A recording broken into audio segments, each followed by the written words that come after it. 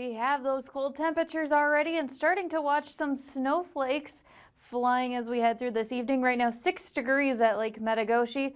Here's a closer look at those snow showers as they move through the area.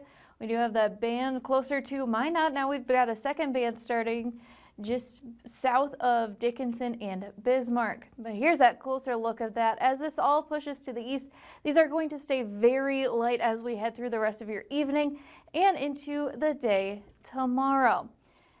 We're expecting around an inch, maybe 2 inches total as we head through the next day or so, especially in those darker blues just to the south of Minot. Now here's a closer look at that chance to see 2 inches of snow with this system as we head through tonight and into the day tomorrow. Not very likely to see that 2 inches, so if you're in Max, Garrison, down towards Underwood, there's your best chance to see that 2 inches of snow for tonight and into the day tomorrow. Most of the week is going to stay very cold as we head into your Thanksgiving. Thursday could have a few more very light snow showers, mainly to the southwest. But stronger winds throughout the day is going to be the big story with that cold. High temperatures in the teens, those morning low temperatures near 0 degrees, either side of 0.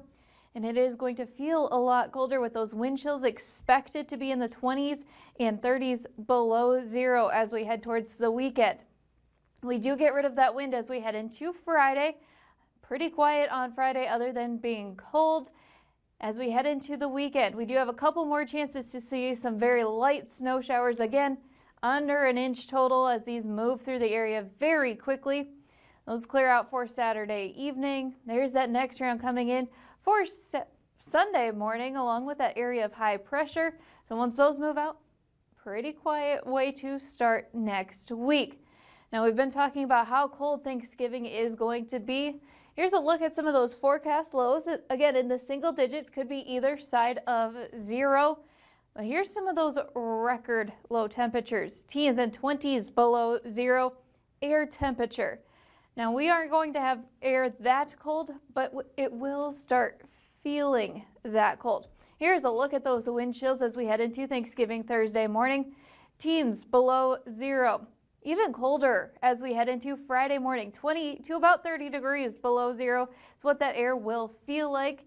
Even into Saturday, things start warming up just a little bit, 20s. We'll keep those 20s below 0 as we head into Sunday morning as well.